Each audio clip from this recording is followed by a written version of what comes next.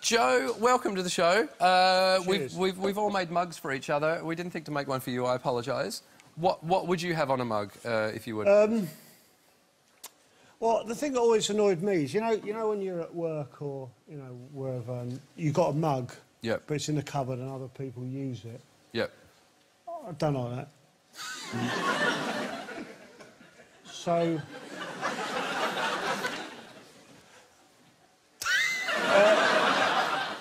So I'd write something on the cup that would stop people from using it. I don't know, something like, sometimes I keep urine in this mug.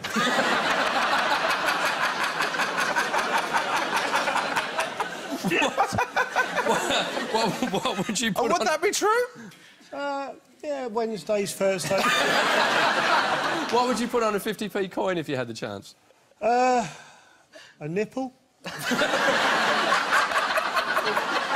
I'll be honest with you, I just never find them... I've never found 50p's that sexy. Right, OK. They need sexing up, don't they? Did you celebrate the end of austerity at all this week?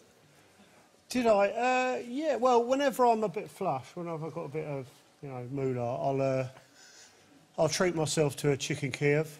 Yeah, right. Now, I've been told you've got a 50p coin with you, is that right?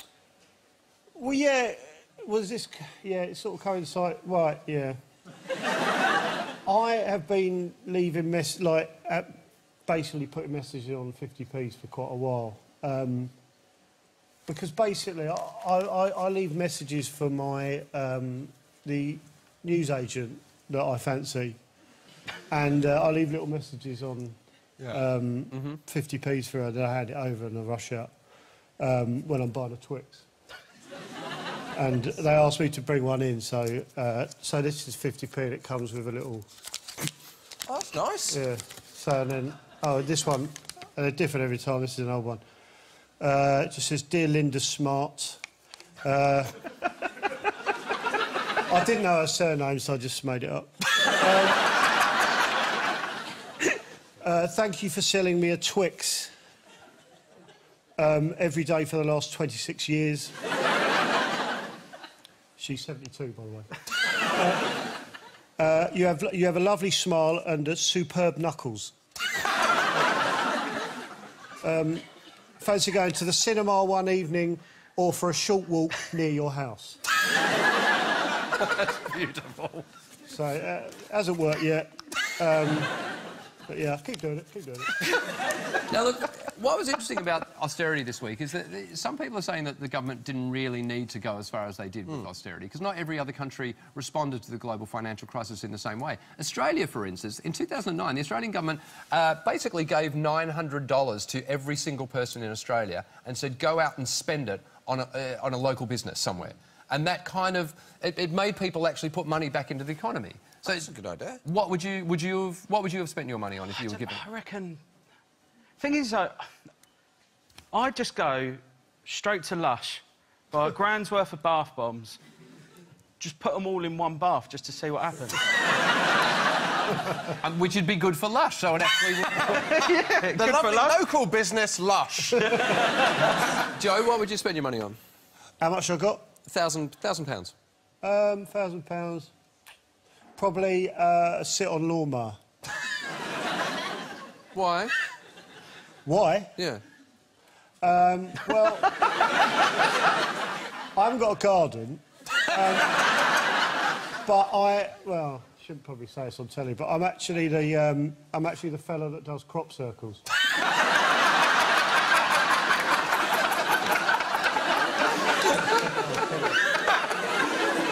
And I'm basically fed up with doing it with a fly mo.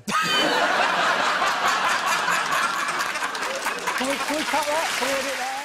There was bad news for WikiLeaks martyr Julian Assange this week, as an Ecuadorian judge said he had to start obeying a new set of rules if he's allowed to stay in their embassy. They include paying for his own food and laundry bills, cleaning up after himself and his cat, and they were also apparently sick of him skateboarding and playing football in the residence. Who's he playing football with? The cat? Very possibly.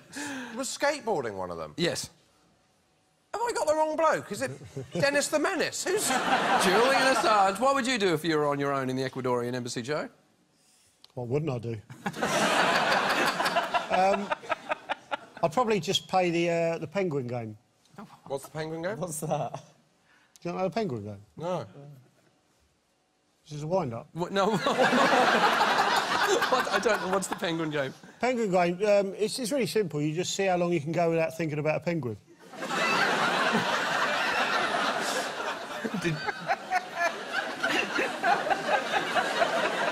I've just lost. Yeah.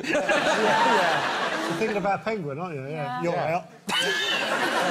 A lot of people think this might be a ploy by the Ecuadorian government to make Julian Assange feel so uncomfortable that he has to leave. And let's be honest, he's been in there so long, there's marks against the door to measure how tall he's getting. Joe, did you celebrate Halloween? I'll be honest with you, Adam. Looming out the dark and scaring people is a bit of a busman's holiday for me.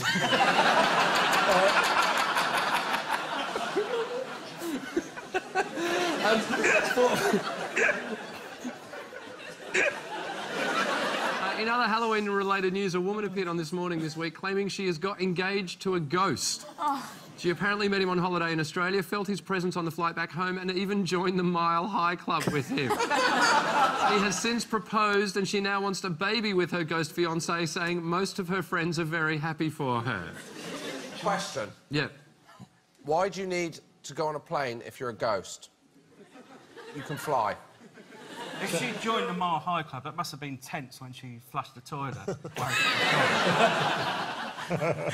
I love this story, mate. I know, this is your favourite story of the week, isn't it? Yeah, I love the fact that she said he didn't get down on one knee when he proposed to her because he doesn't have any knees. I'd love to be organising her hen's night. Where's the stripper? He's over there, you can't see him. I reckon he's the one who's been playing football with Julian Assange. Joe, do you believe in poltergeists and ghosts? Yeah, Really? Yeah, I really do. So much so that I actually sometimes practice being a ghost myself. Just in case it's what we do next, and I don't want to be shit at it. What does your practice involve? Just basically at night, I stand at the end of my flatmate's bed while he sleeps. And if he wakes up and starts shouting, oh, you know, I'm going to move out, I'm going to move out, in a really ghostly voice, I just say, you can't just move out. You have to give a month's notice. Otherwise, you lose your deposit. And I knock his lamp over.